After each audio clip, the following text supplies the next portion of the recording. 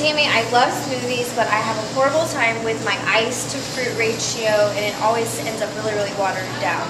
What is the perfect way to make a smoothie? So what we do is we always put our fruit, our liquid mixture in the bottom. So we're going to add in about 4 ounces, approximately 4 to 6 ounces of marionberries. Yeah, exactly. And then we use yolk cream yogurt, and we're going to add, again, about 4 ounces of yogurt. And you can use any kind of yogurt. We use ours a little more liquid just to mix it better. And then approximately 6 ounces of ice. Add it all in. By the time we're finished with all of that, we end up with a nice full 16-ounce smoothie. Perfect. You don't need a great big blender like this one. Any blender will work. And give the blender a little bit of a knock.